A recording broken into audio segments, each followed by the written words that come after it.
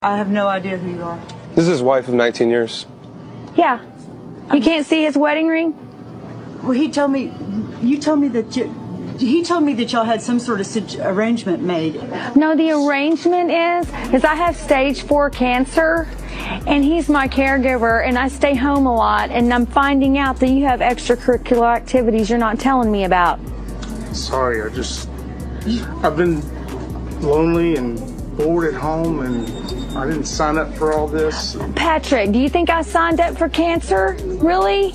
I'm bored and I'm at home alone, and all I do is wait for you to come home, and you haven't been coming home. So there was no arrangement? No, there's no arrangement at all. I think he completely lied to you.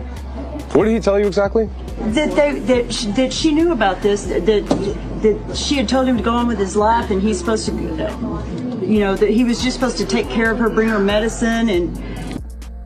Now, this man is disrespectful on all levels, fam.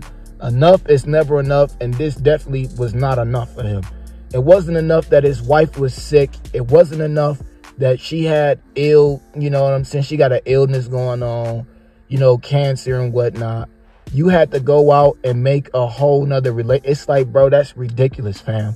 You probably could have just came to her like, hey, I want to add another woman to the situation. She probably would have rejected it, but she would have known where your heart was.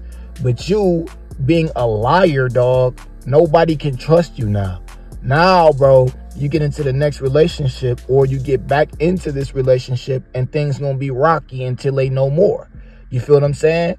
It's like, bro, y'all gotta understand something, bro. When you confess with your mouth what you actually desire, you know what I'm saying? A person is much more willing to be open-minded if you come to them. Now, I'm not saying that they will be open-minded in general and they will accept it, but this is not acceptable at all. You know what I'm saying? You made it about you and your selfish behaviors and what you wanted, trying to manipulate the situation, make it about you. Oh, I'm bored, and I don't care about none of that, dog. We don't care about none of that.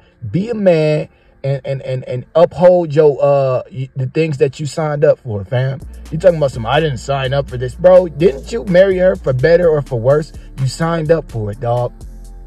You signed up for it. Be a man. You know what I'm saying? Be a man, bro. Ain't nothing wrong with it. It's nothing wrong with it, dog. Like I said, had you came to her and was like, hey, I want to be in a poly relationship, she probably would have been like, okay. You know what I'm saying? Considering the stage that I'm in right now, you know what I'm saying? Not saying that you should utilize that to your advantage at all. I'm not saying that. But I am saying even before then, you was thinking about this before then, because if you wasn't, this wouldn't have transpired within itself. You feel me? Because like, bro, like I said, bro, that's disrespectful, dog. You don't value her, your relationship, nor your marriage. You know, and for that, bro, you know, you got to suffer the consequences. There's repercussions to things like that. And to think that there aren't, bro, you living in a fantasy, dog. You living in a fantasy, bro.